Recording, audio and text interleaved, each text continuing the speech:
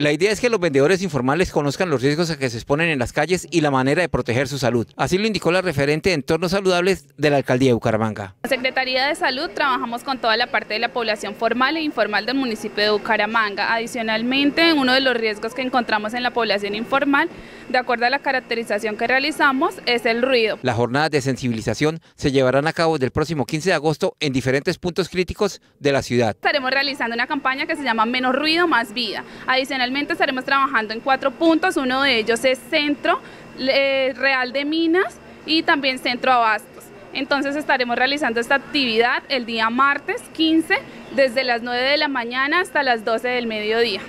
Vamos a trabajar toda la parte de sensibilización para toda la población informal, en la cual estaremos con la participación de Interbú, donde van a haber mimos y pues vamos a hablar toda la parte de los ruidos. El ruido ambiental es uno de los factores contaminantes que más afecta a su salud, bienestar y calidad de vida. Esta población se encuentra expuesta a diversas fuentes de emisión de ruido ambiental, que en muchos casos son nocivos para la salud.